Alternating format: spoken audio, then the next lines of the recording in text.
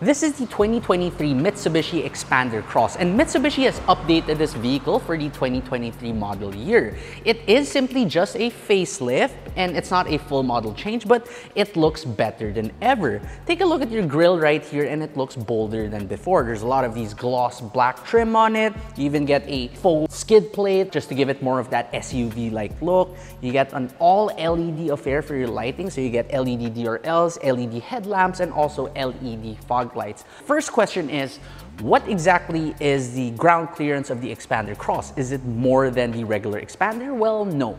They both share the same 225 millimeters of ground clearance, so you can kind of think of this as simply a cosmetic addition. Speaking of those cosmetic additions, though, you get lots of these moldings, you get over fenders, you get 17-inch rims, and you also get chrome on your wing mirrors. For the rear, it's not as SUV looking as the front and the sides, but I would really say that I'm starting to like the look of the Xpander Cross, well, compared to before that is. You also get these really nice half T-shaped tail lamps, you get a faux diffuser right here, and you even get a spoiler effect and a shark fin antenna. Now, unfortunately, you still do not get a power tailgate, but this is pretty normal in its class. If you have the third row seats up, you can still fit a couple of soft bags right here, but if you do fold them down, you get tons of space in this one, and you can also fold down the second row seats. So with all those upgrades and changes on the exterior, do we get a different powertrain? Well, no. This is still the same 1.5-liter naturally aspirated 4-cylinder gasoline engine making 104.5 horsepower and 141 Nm of torque, still also paired to that 4-speed automatic transmission. In the city, you can do around 8.5 kilometers per liter in pretty heavy traffic, that is, and about 14 kilometers per liter on the highway. Now we check out the interior of the Xpander Cross, but first the door thud. It's just about okay. Anyway, inside here, well, you do get so much hard touch plastics. I mean, the dashboard here on the side and even here on the center, but that's about normal for pretty much every single car in its class, so it is forgivable. But at least Mitsubishi did give in some soft touch materials right here. So also by the dashboard, there's this like slightly blue hue. Also here on the side and even on this center armrest, it is all kind of soft, not super soft. But the biggest change right here is your steering wheel and instrument cluster, because instead of having the slightly different steering wheel compared to the previous generation Xpander and Xpander Cross, they gave you something totally different. So this is the steering wheel taken straight out of the Mitsubishi Montero Sport, also leather wrapped too, and it also tilts and telescopes, which is really good. The digital instrument cluster also taken straight out of the Montero with 3 configurable modes. Towards the center, you have this touchscreen. Pretty responsive, it's about okay, and it also has a pretty decent reverse camera. You also get Apple CarPlay and Android Auto. What I'm not a big fan of with the Xpander Cross is the air vents. So despite the update, they didn't really update the air vents. They still feel very flimsy, and your AC system, although it is digital, it's not automatic climate control. So this is all still just manual digital, but it is better than knobs, right? Move further down below, you have a regular shifter with even an overdrive mode. You have an electronic parking brake, also with auto hold. And this is also one of the biggest changes. You can only get this with the Mitsubishi Xpander Cross. You can't even get this in the Xpander GLS. You get leather seats, right? But my biggest problem with it, despite having pretty okay leather, it has 0 lumbar support. It is just so flat right here, kind of really annoying. Now for other features, you get ABS, you get stability control, and you also get 2 airbags. Now here at the back, door thud check first.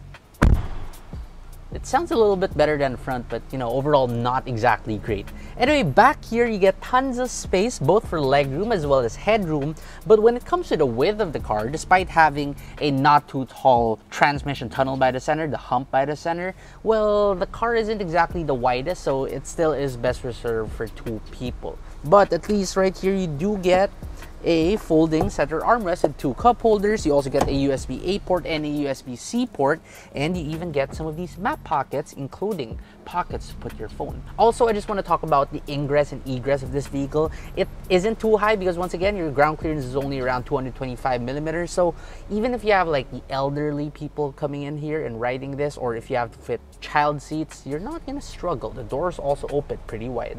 Now for the third row seats, we already expect space to be at a premium, and that is indeed the case right here. I barely have any legroom left and I have just about enough headroom, but don't forget that you can easily ask the second row passengers to just kindly slide their seats a little bit forward, and once they do that, well, you're gonna have more than enough space right here even for really long journeys. And for your toys right here, well, you barely have any, but you do get a cup holder on either sides, and there's also a 12-volt outlet. So driving the Mitsubishi Xpander Cross, and surprise, surprise, it feels exactly the same as driving a regular Mitsubishi Xpander, especially if you do get the GLS trim, because, well, they didn't change anything in the powertrain, so you still have more than enough power even if you have 7 people on board. But the problem here really is the transmission. I've said this with the Mitsubishi Xpander GLS before, and you still use that 4-speed transmission, which feels vastly outdated. Much of its competitors, especially those new models nowadays, such as the Hyundai Stargazer and the Honda BRV, they're already using a CVT, and that, well, it just feels much more modern. The problem with this car is that, well, if you're in the city, okay, no worries, 4-speed is more than enough, but when you're going on the highway, it gives you this feeling of wanting an additional gear once you hit the speed limit of around 100 kilometers per hour. It tends to rev a little bit high already, so yeah, I could wish they could have at least added one additional gear, if not just given us a CVT transmission. But for the rest of the highway driving experience, it's not bad because NVH in this vehicle is also not bad. Noise-wise, you get a little bit of tire noise and wind noise once you're reaching around 80 or 70 kilometers per hour. But for the size and shape of this vehicle, it's about par for its class.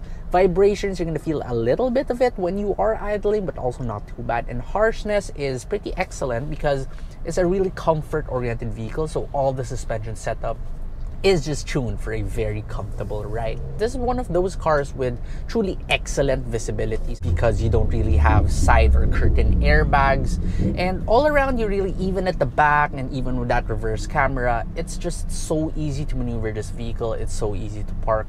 Couple that with your incredibly light electronic power assisted steering, and this car is a breeze to drive despite the size of a compact MPV. In the handling department though, you don't really expect a 7-seater compact MPV to handle well. And yes, that is true with the Mitsubishi Xpander, because once you do push this car pretty fast over bends and corners, well, you tend to feel a lot of that body roll. And couple that with your comfort tuned suspension, which is really soft shocks, and you have a recipe for not too great over corners. But it is an MPV after all, and you're not really supposed to expect an MPV to drive well or dynamically. So we've already seen what the Mitsubishi Xpander Cross has and what it can do, but what about its price? Well, this car right here costs 1,328,000 pesos, or 130,000 pesos more compared to even the top of the line regular Xpander GLS. Is it worth paying 130,000 pesos more for some body kits, the steering wheel and digital instrument cluster from a Montero Sport, and the same ground clearance? Well, that is up to you to decide. So comment down below if you think this car is worth it. But price aside, I can easily say that this car right here may not be the most blinged out there, nor the most fun to drive, but it easily satisfies what a 7-seater compact MPV is supposed to do, which is to transport you and 6 other family members comfortably.